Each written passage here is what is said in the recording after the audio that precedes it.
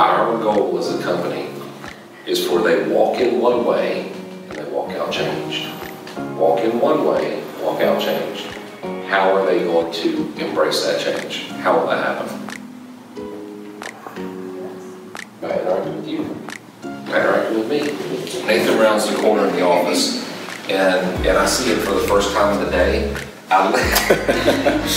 Hulk Hogan rounds the corner in the office, and he sees me. I am going to greet him, and because we're so close, I'll hug him. I know I ain't got a hug, all right? But literally in my eyes, behind my eyes, I'm going, I love you.